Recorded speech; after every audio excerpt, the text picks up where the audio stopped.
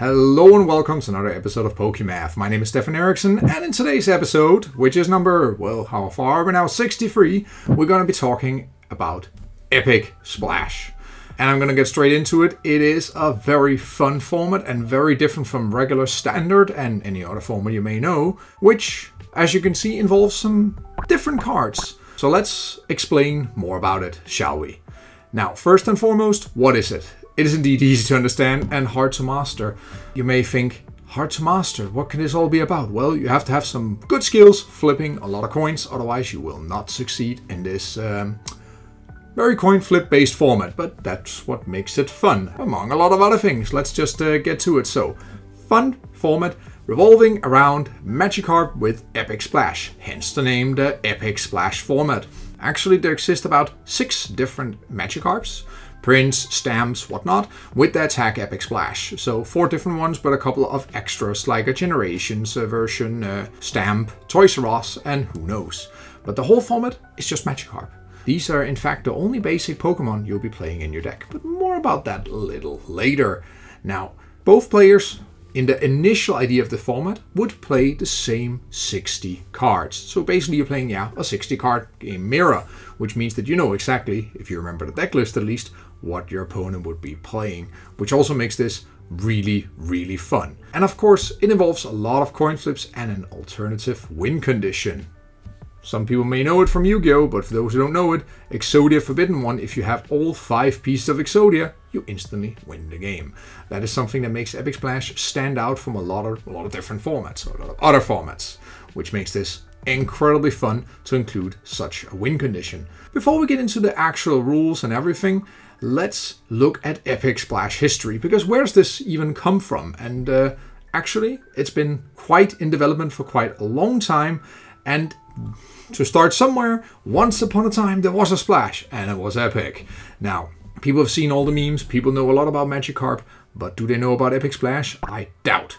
The first take of the format, we should go back and credit Dark Integral Gaming, so thank you for that one, Donald. He was playing against Yellow Swallow, where they played a very coin flip based format, or 2 decks against each other. I believe also a 60 card mirror. And well, ever since then, which was back in 2017, I believe March 10th or so, but correct me if I'm wrong, I will put the link to the video in the description below so people can go and see where this all originates from. And of course, after all this here, it was further developed by a group of dice-throwing fish trainers in Odense, Denmark, which includes way too many people for me to credit here, but I would like to do my best and put them also in the description below so they get their proper shout out for this, because thank you so much, wouldn't be able to do this without you guys. Because of your enthusiasm, they developed a format which then, starting from Donald's deck in his video against Yellow Swallow, it went over to more Magikarp Epic Splash. And as they developed, they started also including older cards, so not just standard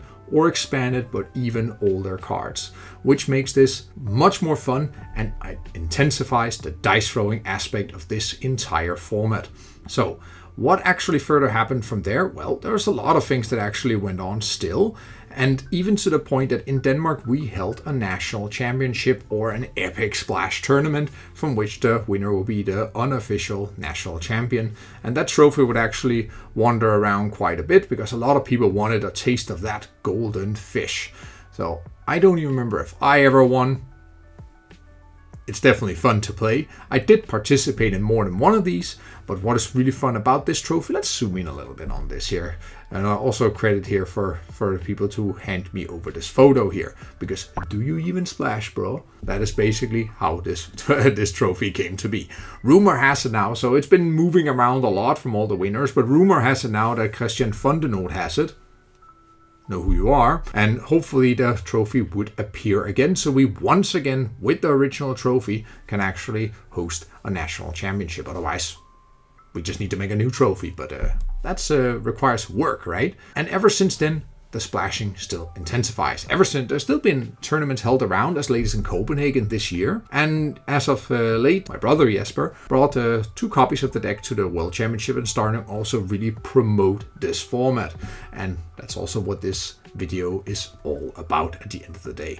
Now, with the history out of the way, let's get into what are the exact rules of this game.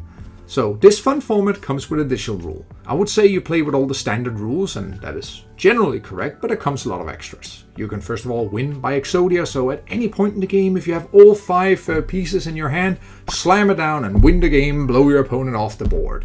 And they will hopefully scream, "It's impossible," or something like that. Now, a few more additions. When you attack with Epic Splash, you must roll 2 6-sided dice at the same time. Like, don't go 1 coin flip, 2 coin flips, or 1 die, 2 die. No, it's very important you do this with 2 dice at the same time. Also mostly for time-saving purposes, but also because there's a special rule if you roll Snake Eyes. Some others will say it's a 1 and 2, it used to be that, but Snake Eyes is, after some modification, maybe a better choice, but you can actually just choose which roll you would have to make in order to activate the effect of searching your deck for a piece of Exodia. That's a nice little bonus. And when playing Rescue Stretcher, if it's in the list, it also receives an errata. That is that it gets actually an additional option in this case here, where you can choose 1 piece of Exodia and shuffle into your deck. Otherwise, the card will be too good. Because remember, 5th and final here, Exodia is not a Pokemon. That means all the cards that search your Pokemon cards, or Pokemon, cannot search Exodia. Because, as you may know, it's not a Pokemon. So those are the different rules here. Otherwise, standard rules apply. You win by drawing all your prize cards, you win by deck out, you win by benching out, or you win by Exodia in this case.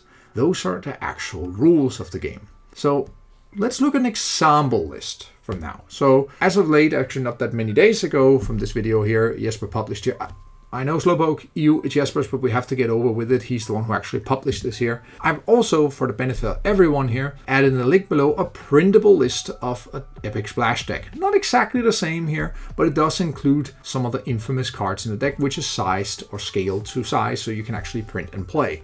Now, it's a little difficult to look at this here, so let's zoom in a little bit and look at some of the example cards here. Yes, my picture's hovering over Exodia, but your imagination can make it there. And you will see a healthy mix of older and newer cards.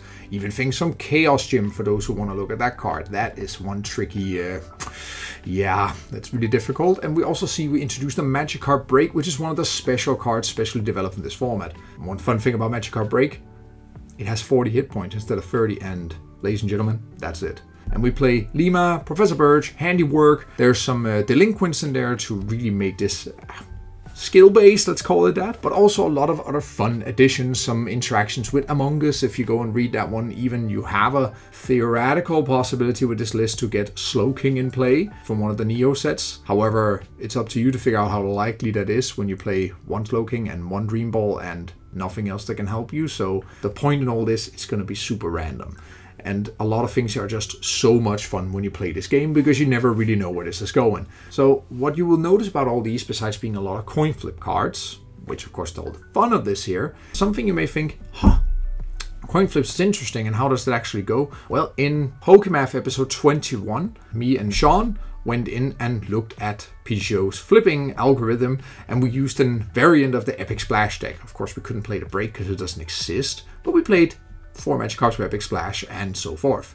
So you can also go and see how that went. There exist many different versions of this. I even have my own copy of the deck laying around here as well. It's a great and fun format to play. So take a while, pause the video if you must, go and check out the cards, and otherwise check the printable list as well, or Jesper's post, or any other thing for that matter that will help you get introduced to this format.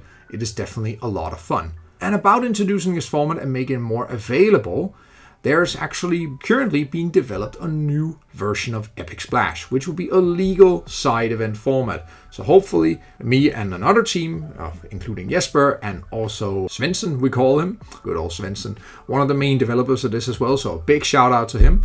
We are currently developing an adapted version which will be legal for side event formats. And you may think, why is the list not legal as it is? Well, there's some rules and things we must abide to. So we cannot use any, say, cards that are not legal in Pokemon. So we can't use Exodia or the Magikarp Break. So we need to actually come around with some workarounds while still maintaining the spirit of the format. So one of the updates we're looking into is how do we deal with Magikarp Break. And one of the solutions we are looking into now is use the same as the Ditto counter known from Pick a Pack Evolved, I believe it is, or some of the other side events, where you can use a counter to basically put in the Magikarp Break and do it once per game. And then you can play. You can print this one and actually use it as your counter instead, which still makes you able to play it. And the benefit of this is it doesn't take up a space in your deck, so you get a space for one more flip card. I see that as a win. So that's one thing we had to look into. How do we deal with Exodia?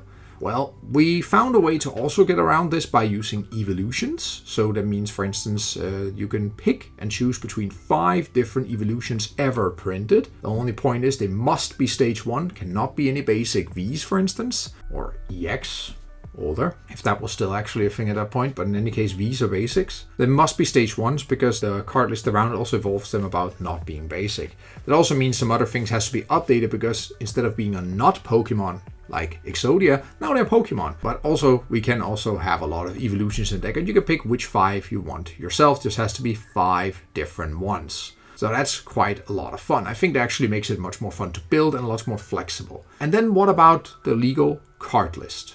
So here's some examples, some very good Epic Splash cards. But the way we're going to do it here now, instead of having a standard 60 card deck everybody must build, because there could be some, say, cost restrictions, even though this format is incredibly cheap. It could be that because a lot of people want it all at the same time, it gets expensive. So we were facing a choice. Do we want to make a banned list or flip it around and make a legal card list? Because that list is going to be a lot shorter. So me and the team, we've been looking through the past weeks, scouring ever since base set all the way up until wherever we are right now, and looking for valid Epic Splash cards. And those choices are difficult, to be honest, because let me give you an example. A card like Pokeball was seen as too good for this format. Then you can see what we're working with. We really want to emphasize silly cards, coin flip based cards, and thing that doesn't promote you must play this in order to win or something like that. We want to have this format open and fun for everyone. Yeah, I hope this is going to be accessible. It's going to definitely be a lot of fun. And in any case, having also evolutions make people have any choice. They can include their favorite Sylveon, Espeon, Umbreon, Flareon, who knows, whatever you want.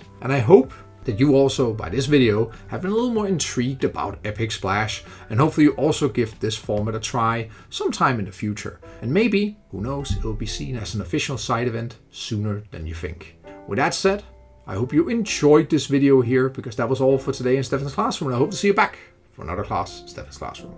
Have a good day. Bye!